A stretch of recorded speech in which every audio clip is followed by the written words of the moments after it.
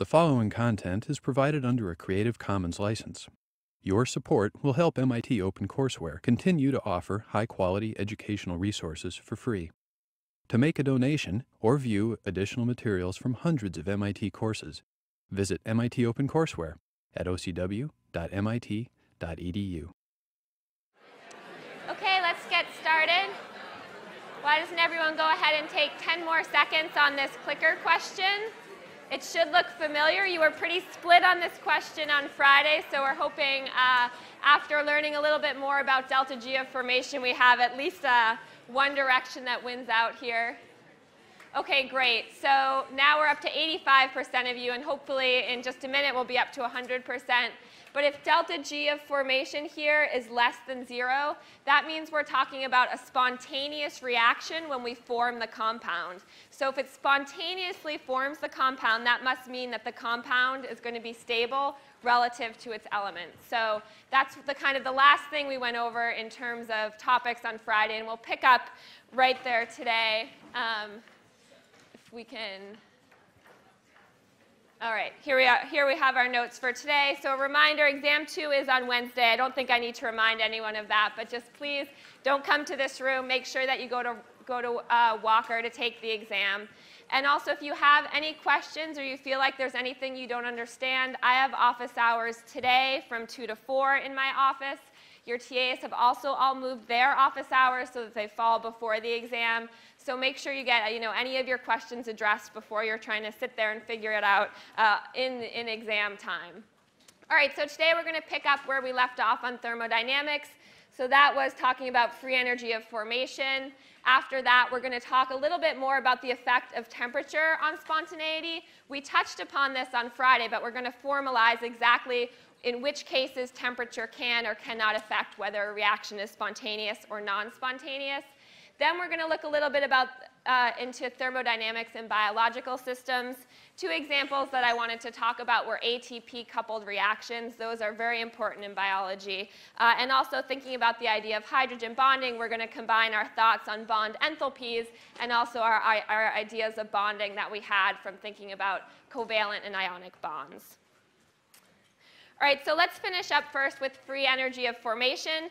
So as 85% of you just told me, when we have a case where delta G of formation is less than 0, what we're talking about here is a compound that is thermodynamically stable relative to its elements. So that means we know the inverse as well, which is when we're talking about a case where delta G is now greater than 0, the compound is going to be thermodynamically unstable relative to its elements. So anytime you're looking at delta G of formation, just remember to think about this is just the delta G of a reaction where you're forming a compound. So it should make sense that if it's negative, it's going to be spontaneous and you're going to have a stable compound here. So we could look at any number of examples. Really, we could pick any compound to look at. But up on the screen here, I'm just putting the compound, the formation of benzene. We've looked at benzene a lot. So benzene has a delta G of formation of 124 kilojoules per mole. Is benzene stable or unstable compared to its elements? I can't really tell the difference between stable and unstable when you say it. So everyone start at the same time. Go. Unstable. Okay, excellent. Benzene is unstable compared to its elements. So that means the reverse reaction here is going to be stable. The reverse reaction is going to be spontaneous, where we actually have the decomposition of benzene. So when we're seeing this, when we're seeing that the reverse reaction is spontaneous, a question that might immediately come to us is, well, why did we just spend all this time talking about benzene? Because clearly benzene is just going to break down, right? Why do we form benzene and not have it immediately decompose into its elements? Thermodynamically, that is what should happen, and it is what does happen. But the reality is that this reaction, this decomposition of benzene, is actually very, very slow. It's so slow that we use benzene all the time in organic reactions. We don't see it break down even when we heat it up. It's because even though this is thermodynamically a non-spontaneous reaction to form benzene, it's very slow for the actual decomposition of benzene to occur. So this is just another case, and I'll keep saying this, and when Professor Drennan starts talking about kinetics, she'll keep repeating this as well. What we want to keep in mind is that delta G tells us whether a reaction will happen or whether it won't happen. It tells us absolutely nothing about how long it takes for that reaction to happen. It tells us nothing about the rate of the reaction. We'll keep seeing examples of this, so hopefully no one will be confused by the time we do get to kinetics. So if we're talking about calculating delta G for any reaction, now we actually have several ways to do it. The first way is very analogous to thinking about delta H for the reaction. We can just look up a table where we have delta G as a formation. So we can take the sum of the delta G of formation of the products and subtract from it the delta G of formation of the reactants. We also have another way, if maybe we don't have that information available to us, we can also take a look at using this reaction, or this equation right here, which is telling us that delta G of a reaction is equal to the change in enthalpy minus T delta S. So that tends to be very helpful, especially when we want to take into consideration temperature. So let's take into consideration temperature. We've done this a little bit so far, but let's really take a look at some reactions where temperature is going to make a big difference. So the reaction we're going to look at here is the decomposition of sodium bicarbonate, or sodium bicarb here, and it decomposes it into sodium carbonate plus CO2, carbon dioxide, and water. So we can think about calculating that delta G of this reaction. I'll tell you that the change in enthalpy, this is actually an endothermic reaction. It requires heat. It's plus 135.6 kilojoules per mole. So let's go to a clicker question, and I want you to pick out from several choices which of the changes in entropy seem reasonable to you here. So what would you predict the delta S for this reaction to be?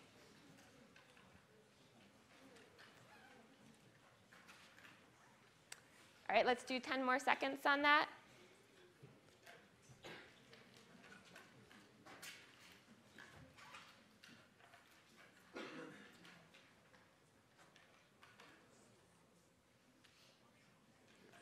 Okay, so we've got the majority, but not everyone. So let's take a look at why this is the correct answer, that it should be plus 0.334.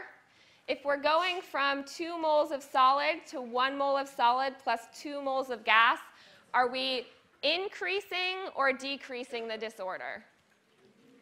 We're increasing the disorder. If we're getting to a more disordered state, then we're going to have a positive change in entropy. We're going to increase the disorder. The only one with a positive delta S is this choice here. So if we switch back to our notes, we can see that, in fact, let's focus on this screen today. Seems to be doing a little better.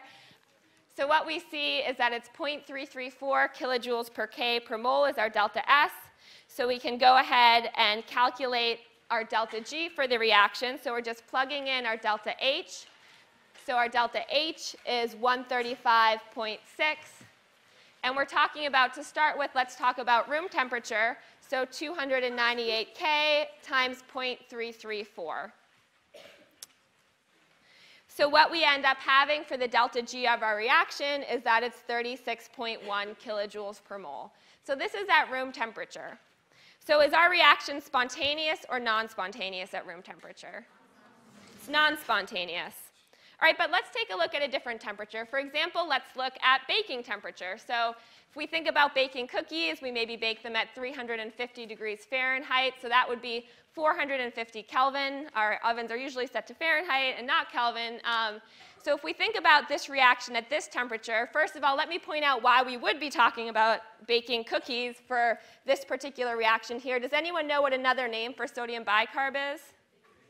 Yeah, it's just baking soda. So this is the reaction that causes your cookies or your cakes to actually rise.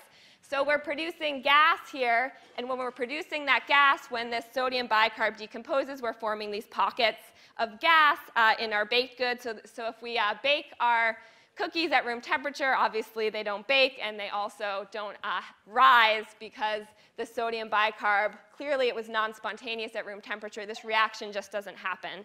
But if we take a look at baking temperature now, we're going to plug in this new temperature, which is 450 K, and plug this into our delta G reaction. What we find is now our delta G for the reaction is negative 14.7 kilojoules per mole. So in this case, we are dealing with a spontaneous reaction, which is good because this means that when we put our cookies in and we turn it to 350 Fahrenheit or 450 K, the baking soda will decompose and we'll get our cookies to rise a little bit. All right, so one thing that I want you to notice when we were talking about the case with the decomposition of sodium bicarb is that the delta H for that reaction and the delta S, they both had the same sign. And something that you can keep in mind in general is any time that both delta H and delta S have the same sign, it's actually possible to switch from spontaneous to non-spontaneous or vice versa just by changing the temperature of the reaction.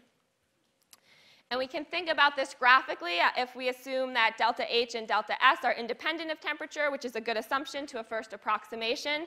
In this case, we find that the delta G of the reaction is the linear function of the temperature. So that means we can go ahead and graph what we saw for the case of baking soda. So our first point here was that we saw at room temperature, about 298 K, the delta G was positive. It was 36 kilojoules per mole. We also saw that once we heated it up to baking temperature, we actually had the delta G now at negative 15 kilojoules per mole. So since this is linear, we can actually draw a straight line right through here. And we can think about the fact that we have this temperature here, where anything below this temperature has a positive delta G, and anything above this temperature is going to have a negative delta G.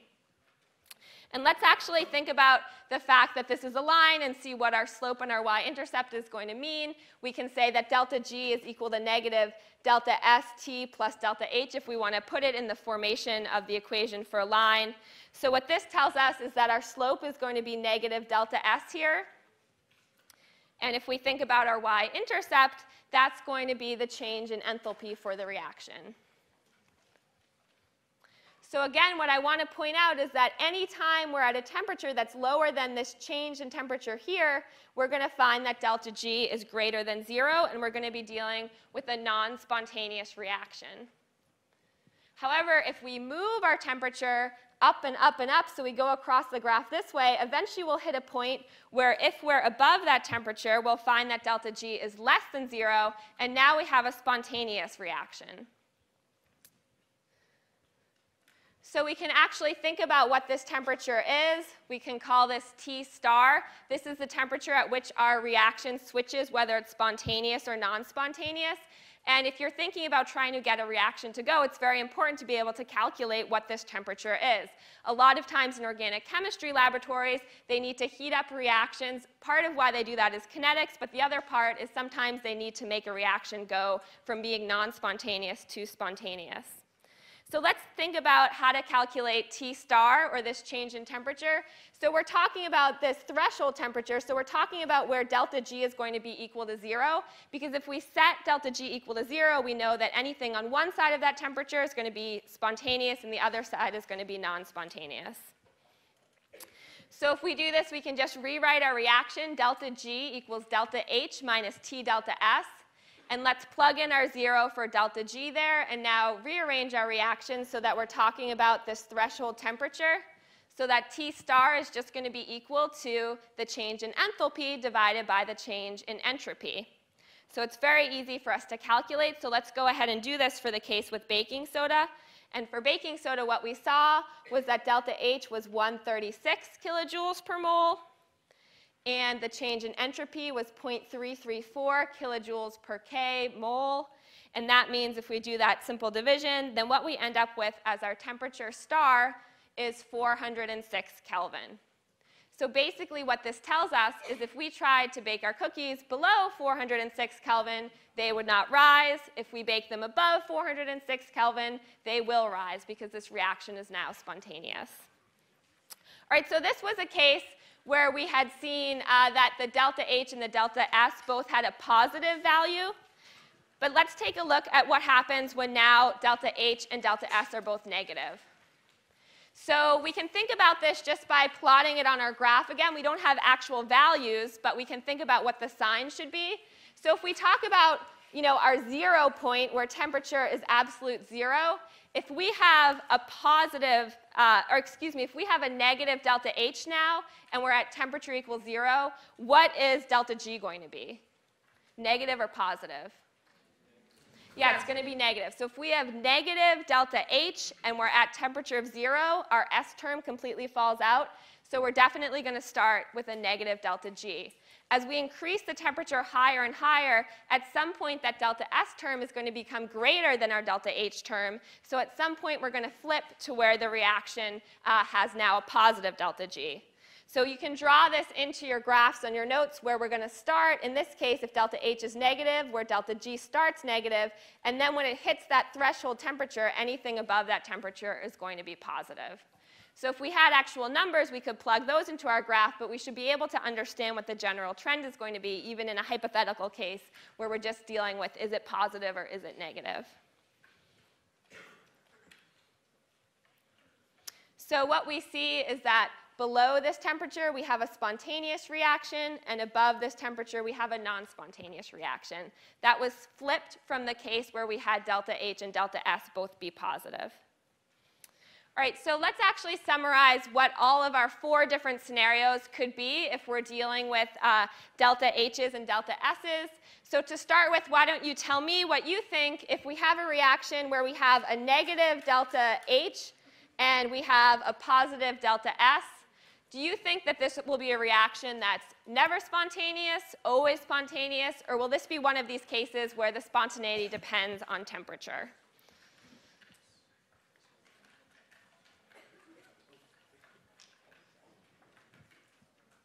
All right, let's take 10 more seconds on this.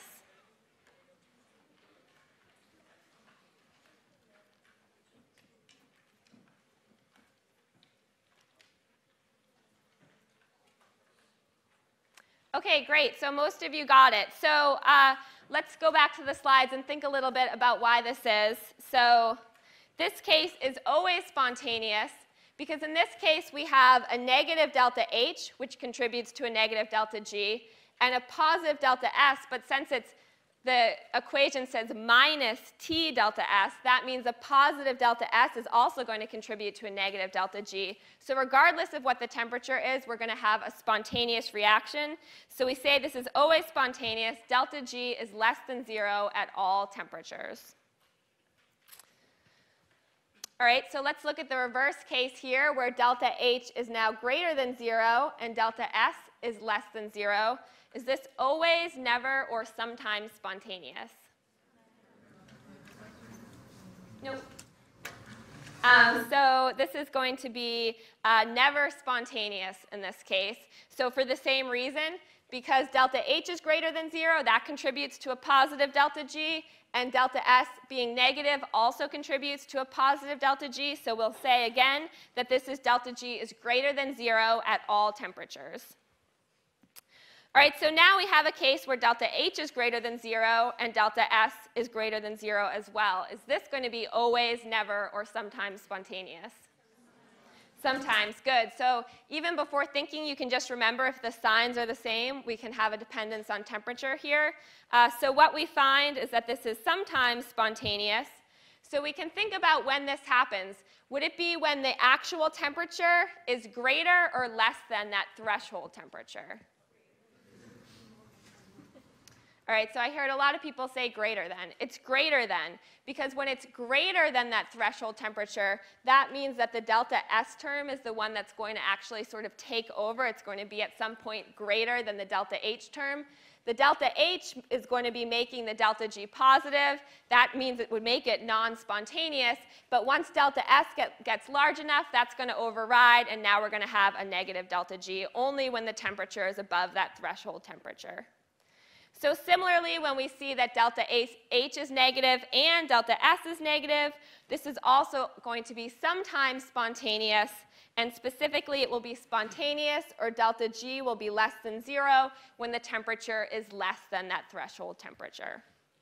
All right, so you should be able to look at any situation where you have or you figure out or you calculate the enthalpy and the entropy change in the reaction, and you should right away, before doing any calculations, be able to know, is this always spontaneous, is this never spontaneous, or is this something where I'm going to need to really take temperature into consideration? And if I do, you can actually calculate what that temperature is going to be where you flip from spontaneous to non-spontaneous or vice versa.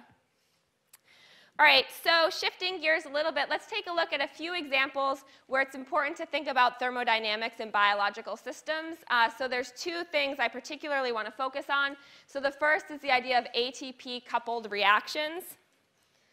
So this is really important because when we're talking about biological reactions, a lot of the reactions that take place in our body are actually non-spontaneous. So energetically, we figure that the delta G for this reaction is actually positive. So I just show a schematic biological reaction here where we have some molecule that's broken up into two building blocks. So let's say, for example, this has a delta G that's greater than 0. We need to think about how it is that our body can actually make this reaction happen. And the way that it does this is that it takes the hydrolysis of ATP, and the hydrolysis of ATP is what's called that it's coupled to this non-spontaneous reaction. And when you have a spontaneous reaction coupled to a non-spontaneous reaction, you can potentially drive the reaction in the forward direction. Remember, the hydrolysis of ATP is spontaneous, so what we're doing in this case is we're taking a spontaneous reaction where we give off energy, and we're coupling it to a non-spontaneous reaction that requires energy. So what we will hope is when we add up the total energy changes between these two reactions, if the sum of those two is a negative delta G total, now we can have this whole process move in the forward direction. So let's take a look at thinking about what we can do in terms of a coupled reaction. The first thing we need to do if we're thinking about using the hydrolysis of ATP is actually calculate what the delta G for the reaction of ATP hydrolysis is. And I picked 310 Kelvin because that's the temperature of our bodies. So again, this reaction is taking adenosine triphosphate that has 3 phosphate groups and hydrolyzing it, so reacting it with water to form ADP plus phosphate plus acid here. So I'll tell you that the delta H of this reaction is negative 24 kilojoules per mole. This is what we actually calculated in class on Friday. And that the delta S is plus 22 joules per K per mole. So we can go ahead and calculate what this delta G is here. So the delta G of this overall reaction is just going to be, of course, delta H minus T delta S. And our delta H is minus 24 kilojoules per mole, and we'll subtract 310 Kelvin times 0.022 kilojoules over K mole. So if we do this, what we end up getting is a delta G of negative 31 kilojoules per mole of ATP. All right, so again, this is good. We got a negative number. That's what we were expecting. So that means that we will have energy available to use if we hydrolyze ATP and couple it to another reaction here. So what we saw for our delta G, negative 31 kilojoules per mole. All right, so let's talk about a reaction that is an ATP-coupled reaction. And there's just tons of examples of this in our body. One I picked because it has to do with glucose, which we've talked so much about, is the conversion of glucose to glucose 6P. So 6P, P just stands for a phosphate group here. So what we're doing is taking, if we numbered the glucose carbons, this would be carbon number 6, and we're putting a phosphate group on carbon number 6. So first of all, why would our body need to do this reaction? It turns out that glucose, we know that we use glucose for energy. Glucose is somewhat apolar, so it can actually move in and out of our cells because our cell walls, those are very greasy. So what we're actually doing here is we're putting a charged molecule onto the glucose. There's 2 negative charges on a phosphate group.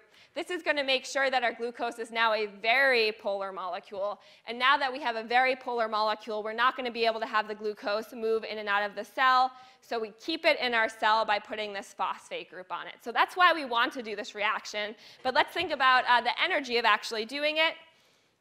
And it turns out that this requires energy. The delta G for this reaction is 17 kilojoules per mole. All right, so that could be a problem if our body had not come up with a way to solve it, which it has. And what it actually does is it couples this reaction here with the conversion of ATP into ADP. And we just calculated that that has a delta G of negative 31 kilojoules per mole. So this means we can think about delta G total, and by total we mean of this overall process here. So that's just equal to 17, and we're adding it to the other delta G, which is negative 31. So we get an overall delta G for this process of negative 14 kilojoules per mole. All right, so that's one really simple example just to illustrate to you how these ATP-coupled reactions work. Some ATP-coupled reactions require 1 molar equivalent of ATP, some require a lot more. But essentially the idea is the same. We have this reaction that's energetically unfavorable that we couple with an energetically favorable reaction. So quite literally, this is what we mean when we talk about ATP as being the energy currency for the cell. We spend some ATP in order to get these non-spontaneous reactions to go. All right, so I also want to talk to you a little bit about hydrogen bonding. This also is a topic that deals with thermodynamics, and it also is related to the ideas that we talked about before in terms of thinking about different types of bonds. So if we talk about a hydrogen bond, first I just want to be really clear, is not a covalent bond. So this HX bond here is a covalent bond. This is not a hydrogen bond. But a hydrogen bond can form when you have a partial positive on a hydrogen and you have what's called a hydrogen bond donor atom, which has a partial negative on it and also has a lone pair. Typically, this Y atom will be on a separate molecule. And what happens is you have that Coulombic attraction between the partial positive on the hydrogen and the partial negative on this hydrogen bond donor atom. So what you form between them is a hydrogen bond, and you'll notice that I drew it as a dashed line. H bonds or hydrogen bonds are drawn either as dashed lines or as dotted lines, and they're done so to differentiate them from covalent bonds, which we draw with this straight line here. So let's think about what can form hydrogen bonds. First of all, there's a requirement for what this HX bond can be. It has to be a really electronegative atom in this X here because we need to form that partial positive on the hydrogen, which means that the atom that it's covalently bonded to needs to be pulling away some of that electron density from the hydrogen such that we have a delta positive on the hydrogen atom. Similarly, the same atoms are what can be the Y here, so it can either be a nitrogen, an oxygen, or a fluorine. So these are the only hydrogen bond donors that can form H bonds. And we can think about the reason for this, and the reason is pretty straightforward. We need to have a small atom, but it also needs to be really electronegative. This should make sense because we need to have this partial negative charge here to have that Coulomb attraction. And the other requirement is that we definitely need to have that lone pair of electrons so it can actually interact in this hydrogen bond here.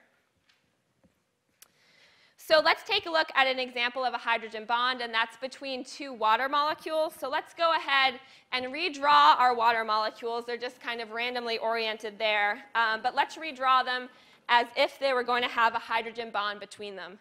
And one thing I want to point out about hydrogen bonds is that they're strongest when you actually have all three atoms in a straight line like this, because it keeps the dipoles the strongest, so the partial positive here and the partial negative here can interact. So let's redraw our water molecules like that. So we have our first water molecule here.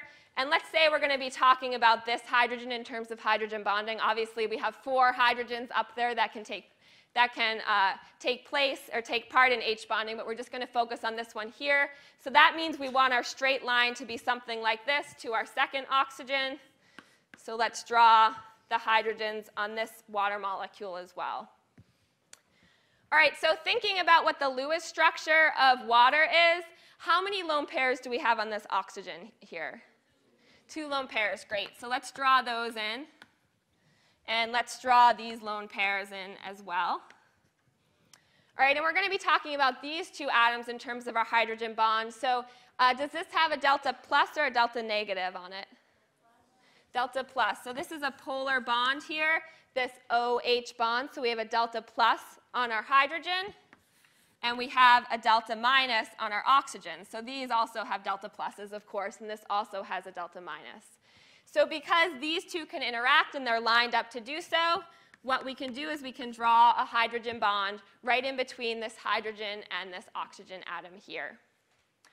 So again, I pointed out that in fact, hydrogen bonds are not as strong as covalent bonds.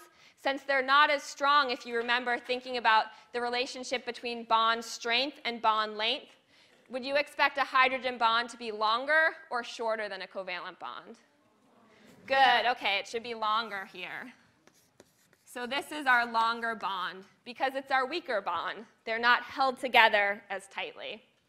All right, so this is an example of an intermolecular hydrogen bond. It's between two different molecules.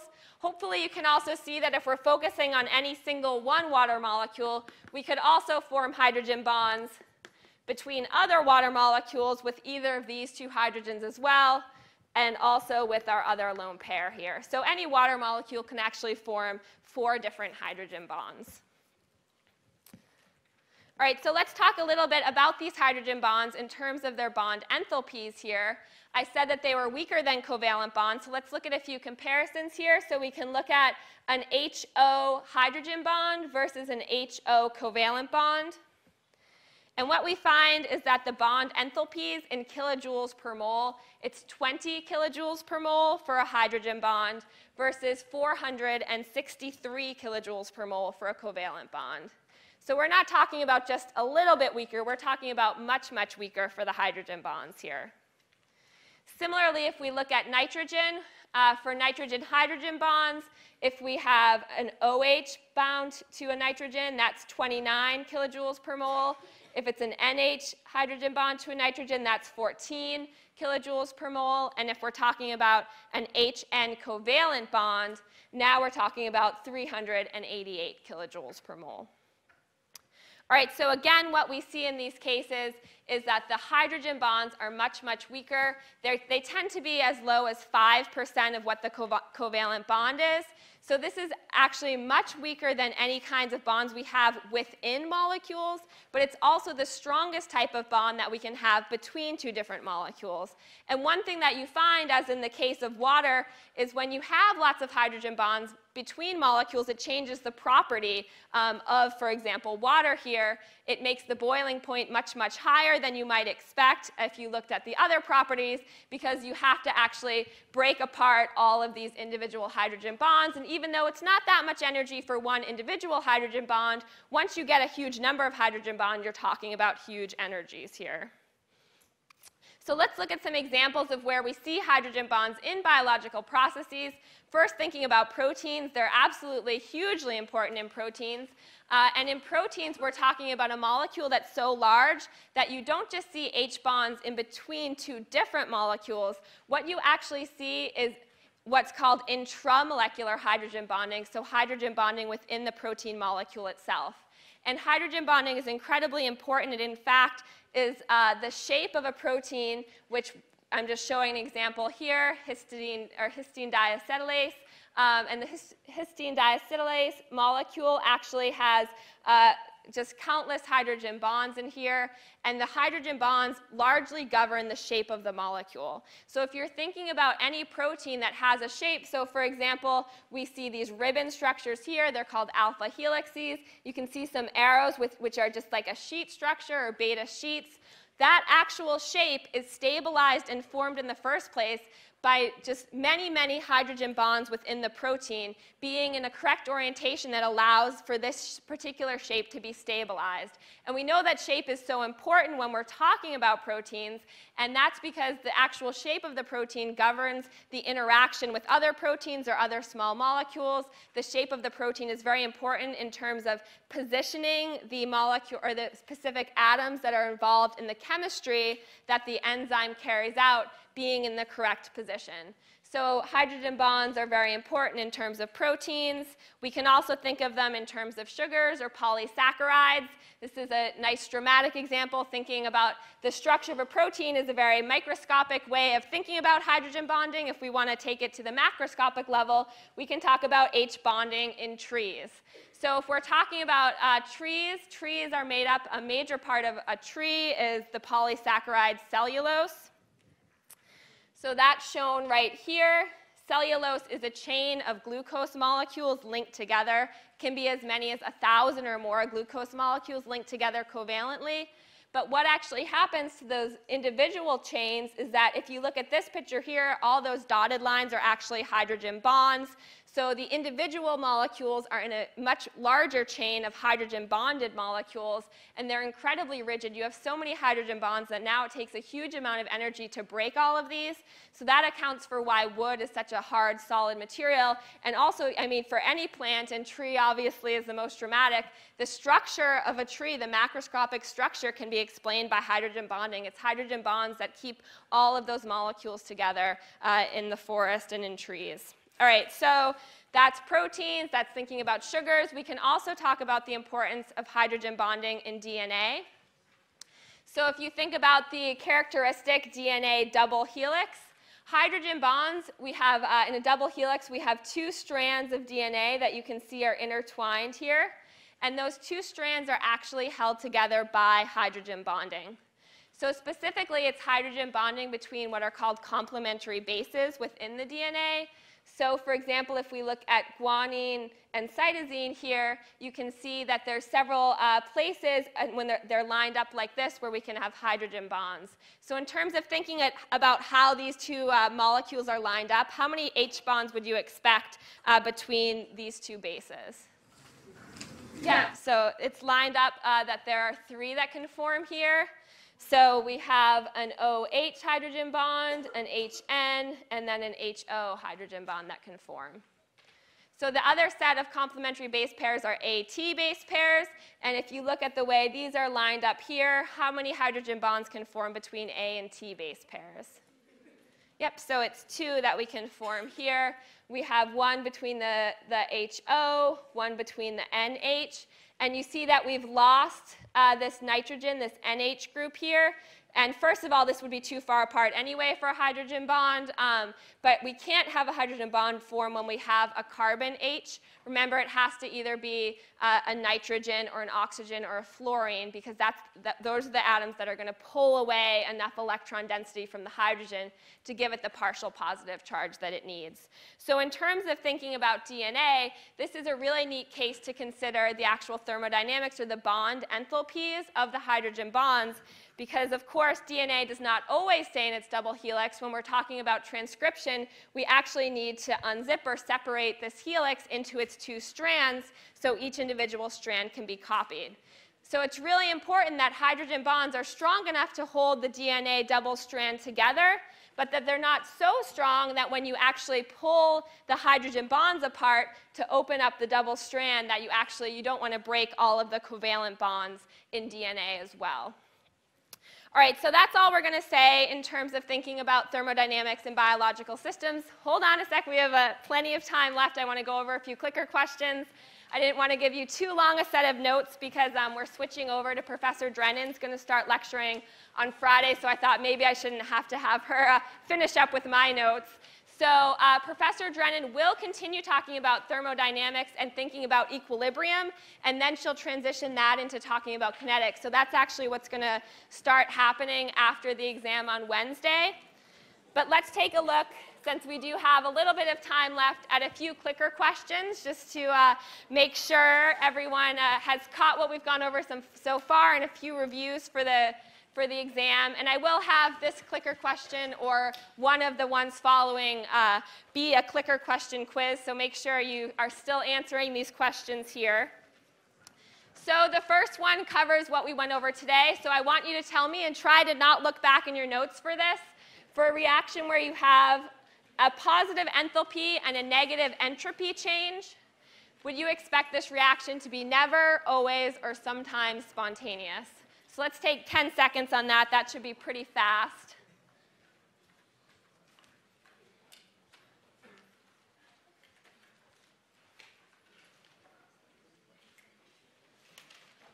Okay, excellent. 90% is very good. So this should never be spontaneous because we both have the entropy and the enthalpy term contributing to a positive delta G. All right, let's shift gears to a couple questions that are review for the exam. So hopefully these will all be very straightforward for you now. So I want you to think about bond lengths here and tell me which molecule contains the shorter nitrogen-oxygen bond. So we're comparing NO-1 and NO2-1. So if you wanted to get started on this problem, what's the first thing you should do? Yeah, draw some Lewis structures. So that might be a good place to start in thinking about this.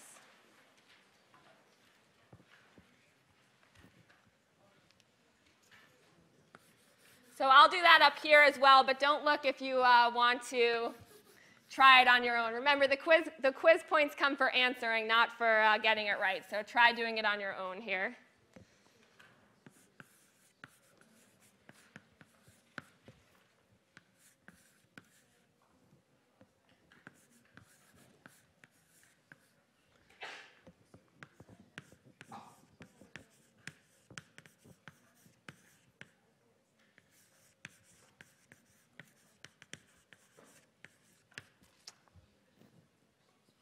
All right, let's go ahead and take 10 more seconds on this one.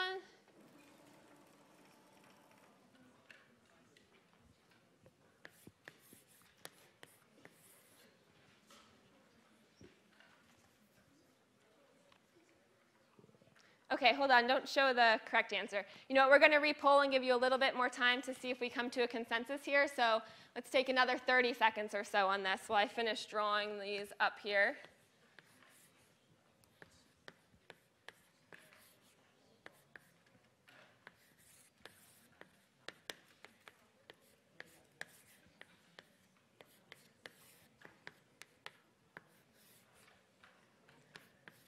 All right, let's try 10 seconds again.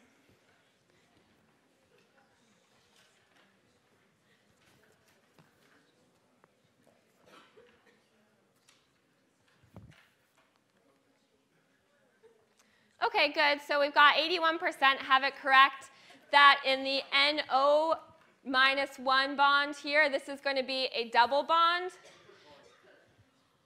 What's that? No, it would be a double bond here. So if you follow just the Lewis structure rules and you go ahead, you'll find that we end up having 4 bonding electrons available.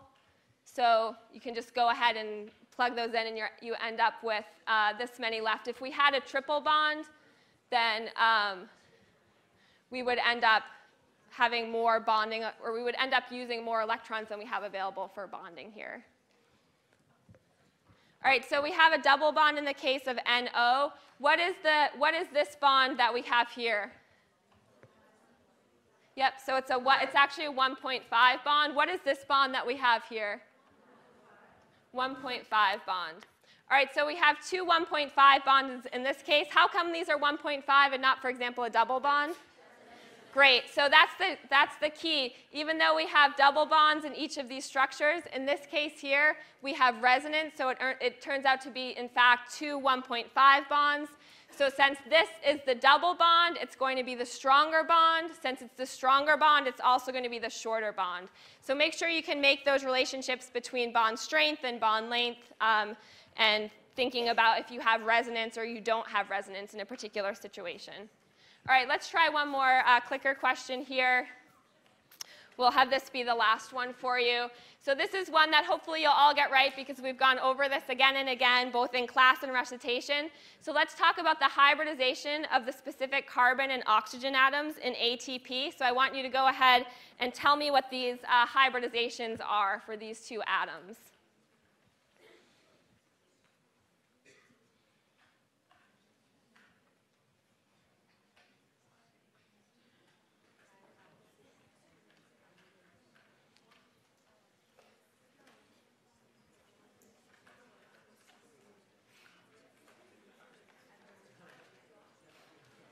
OK, let's take 10 more seconds here, get those final answers in.